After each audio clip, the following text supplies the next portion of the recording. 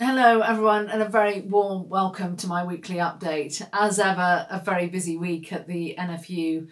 Vice President Tom Bradshaw hosted a very large webinar this week looking at the future of the agricultural transition plan. He was joined by our very own Richard Wordsworth, of course known to many of you, but also by Claire Robinson and Andrew Clark. And the timing couldn't have been better, it really couldn't, because of course it was on the same day that Defra announced their Sustainable Farming Initiative pilot. So perfect timing. Still, I think a worrying amount of detail that is missing, but it's really important that we engage with this pilot. It is going to be enormously instrumental in the future.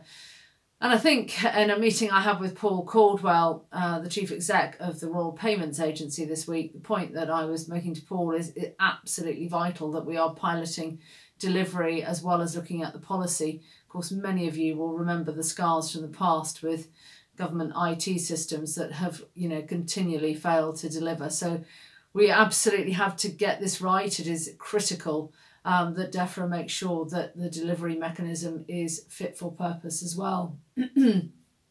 Many of you will know that it is British Science Week, and a lot of our education work has been focused on linking agriculture with STEM learning, and it's been incredibly successful through competitions like Farmvention.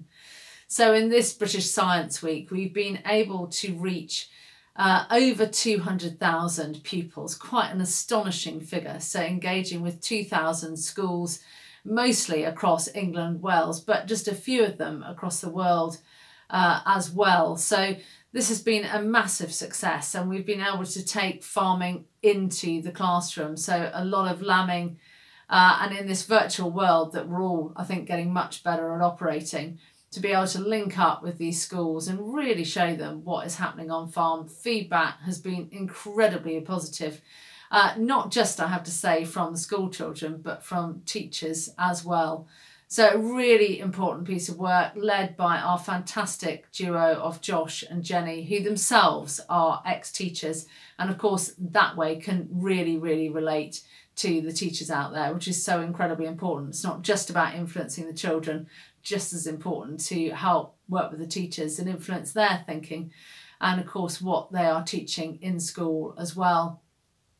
Many more things that I could touch on. I had a lot of messages on Monday, and indeed was part of the East Midlands event on International Women's Day.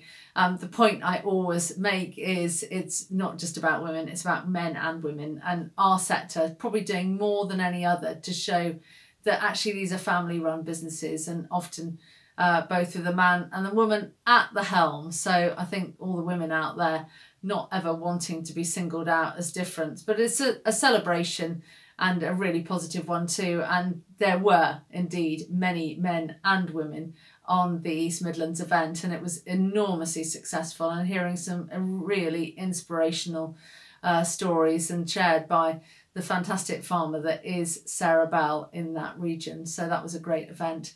So a whirlwind trip through my week. Also had a TB test here at home, which just always brings it back to me how much this is about sort of rolling dice effectively, and down to luck of location as to where we live in the country. Hideous disease, and our commitment as a union remains as strong as ever to eradicate this disease and get on top of it. So I will leave it there and wish you well, and please stay healthy and look after yourselves, and I really look forward to speaking to you again next week. Thanks so much.